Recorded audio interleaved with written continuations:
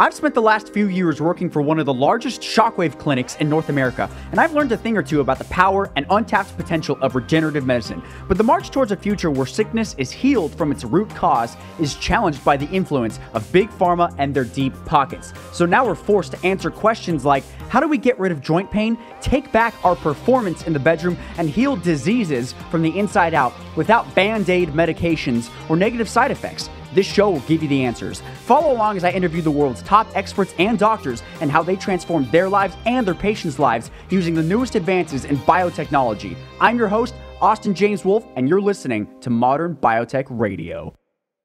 Hey, what's up, biotech lovers? Okay, so today, this is part 2 of a 5-episode series on shockwave therapy for erectile dysfunction, Peyronie's disease, and sexual performance. And so the question I answered yesterday was, where did shockwave therapy for all this stuff come from? And today, I'm answering the question, does shockwave actually work for erectile dysfunction? Does shockwave actually work for Peyronie's disease? And does shockwave actually work for sexual performance?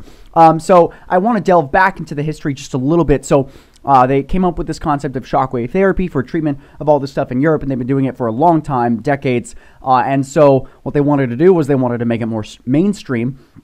And so a big wave brand company, I'm not going to name them by name, you probably have heard of them, what they wanted to do was they wanted to bring this shockwave therapy for sexual performance into America. Bringing anything into America is very, very, very hard to do. But over the course of I don't know how many years, but they basically showed the FDA all the studies, and the FDA recognized it. It's different from FDA approval. By the way, I did another episode on this. FDA approval doesn't actually mean anything.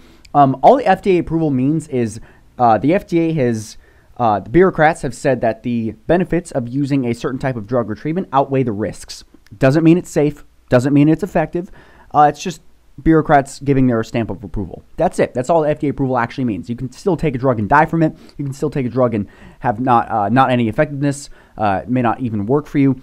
But basically, the point I'm trying to make is FDA approval isn't like a rule of thumb as far as medicine goes, because something can be FDA approved and not be safe or effective. What should tell you, what is giving you data, is clinical data, clinical studies, actual hard evidence on a type of drug or a type of treatment. So that trumps all. Even a bureaucrat's opinion, because FDA has been wrong before, many times before. But what isn't wrong is clinical studies. So anyway, this big wave brand company started showing doctors and urologists, they're like, hey, this technology is FDA recognized, it's safe, there's no side effects, and look at all these studies, it works. It reverses patients' erectile dysfunction. It reverses patients' Peyronie's disease. And biohackers are using it to improve their sexual performance.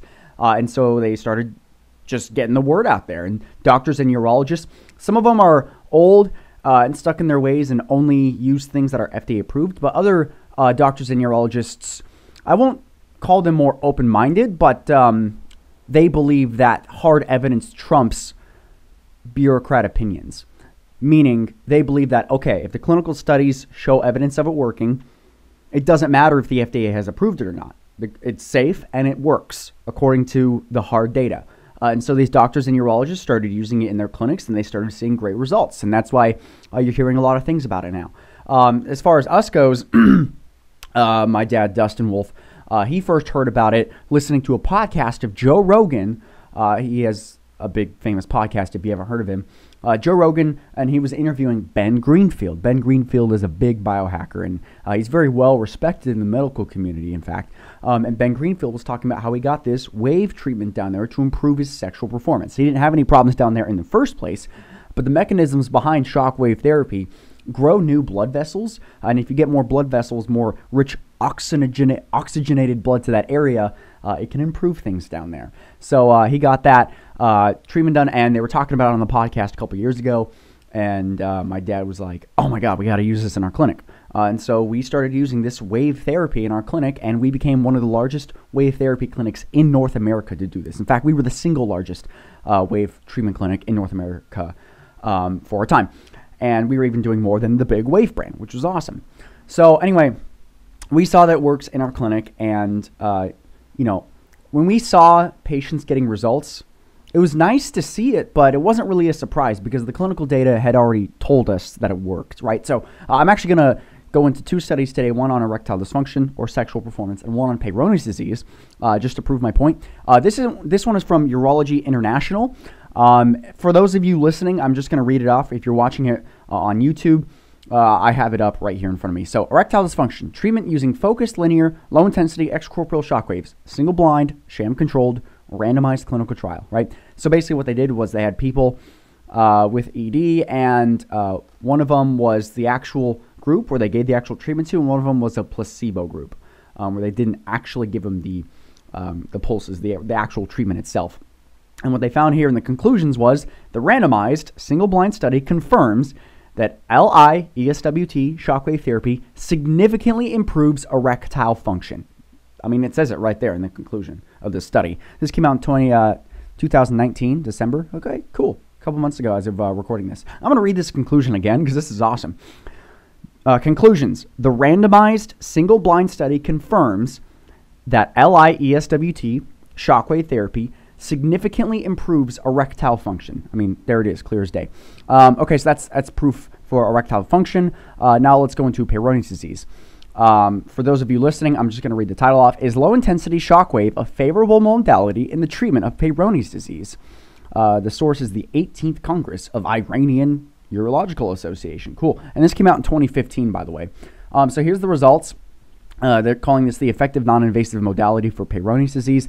All the patients, this is directly from the study, all the patients had improvement in erectile function, 100%. 30% had painful erections that all of them were relieved of after therapy, 100%. Okay, that's worded a little weird, but Peyronie's disease can cause pain when you have an erection. So they're saying that all the people that had pain, all of them were relieved after the therapy. So yeah, it's pretty cool. So the studies don't lie.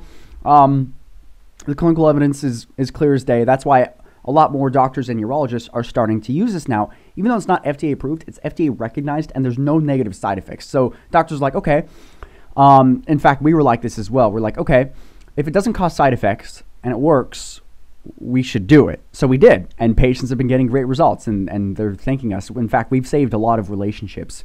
They were kind of failing because the guys had problems in the bedroom, and the girlfriend or the wife thought it was her problem. But then once we reversed that problem, all that went away, and they had more intimacy and more connection afterwards for obvious reasons. So anyway, long story short, yes, it does work for erectile dysfunction, it does work for Peyronie's disease, and it does work for improving erectile function, sexual performance in general. All the studies say so.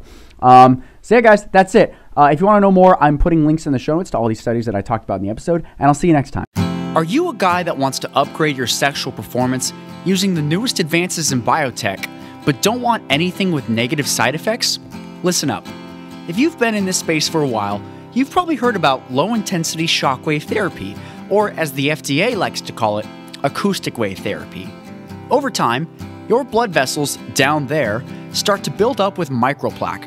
This is what drags down your performance over time and is the leading root cause of erectile dysfunction. But acoustic wave therapy has been proven in dozens of clinical trials to safely break up and remove the microplaque with no side effects other than improved blood flow in that area. It can also cause angiogenesis, which means the formation of new blood vessels. So, if you get acoustic wave therapy down there, it can help reverse the effects of aging and help you get more blood flow than ever to that area. Unfortunately, you have to take time off work, take off your pants in front of a nurse, and get this treatment once a week for 6 to 12 weeks. And you have to pay around $500 for every treatment. That's $3,000 to $6,000. Most men couldn't afford this, or didn't live near a clinic, or were even too embarrassed to get treatment. I know this because I helped run the largest shockwave clinic for sexual performance in North America. That's right, we've done more treatments per clinic than anyone else on the continent.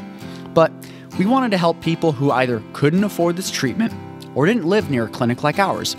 So we teamed up with a brilliant inventor who found a way to turn this revolutionary treatment into a home use device called the Rocket. That's just as effective as the $40,000 devices used in clinics around the world. Now, you can get this life-changing treatment in the privacy of your own home and at a price that's finally affordable for virtually everyone. Just go to getmyrocket.com to learn more. After we made the Rocket, we tested it on a force plate to make sure it had the same energy output as the $40,000 machines used in clinics like ours. It did. Then we tested it on ourselves. Once we knew it worked and was safe with no negative side effects, we ran our own clinical trials on our patients. Every man and their partners saw an improvement in his ability to perform in the bedroom. If you'd like to upgrade your performance in the bedroom, just go to getmyrocket.com to learn more. Forbes has already called the Rocket a multi-billion-dollar industry disrupting device because guys don't need the blue pill after they use it. And biohackers who are looking for that extra edge don't need to pay $3,000 to $6,000 anymore. If you'd like to learn more about this revolutionary device that's now making waves in the medical community, just go to getmyrocket.com. Doctors and urologists are now even prescribing the Rocket to their patients. But you don't need a doctor's permission to upgrade your sex life. Just go to getmyrocket.com to learn more. If you'd like to upgrade your performance safely and effectively with no negative side effects, but don't want to take time off work and drive to a clinic 6 to 12 times and pay $3,000 to $6,000, if you'd like to avoid all that and upgrade your performance in the privacy of your own home, check out the Rocket. Just go to getmyrocket.com. I'll see you there, Rocket Man.